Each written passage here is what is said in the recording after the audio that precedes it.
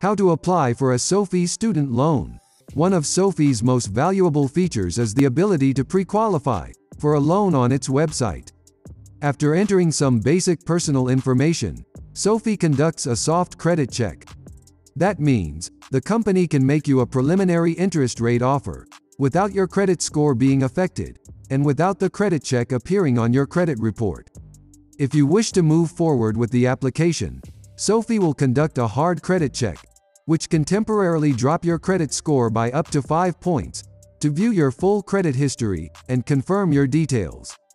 To fill out a full application, you will likely have to provide your and your co-signer's social security numbers, SSNs, proof of income for you and your co-signer, official ID, your planned graduation date, upcoming academic term, and the amount of financial aid you will likely receive for undergraduate student loans.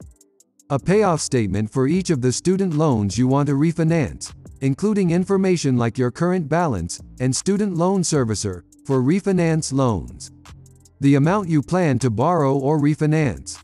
For undergraduate student loans, SoFi will then verify with your school the information you provided, which could take up to a few weeks.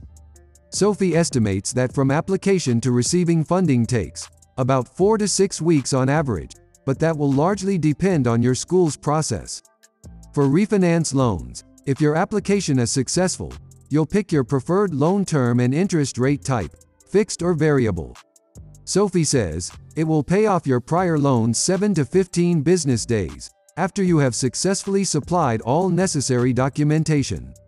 Your first payment to SoFi will be due 30 to 45 days later.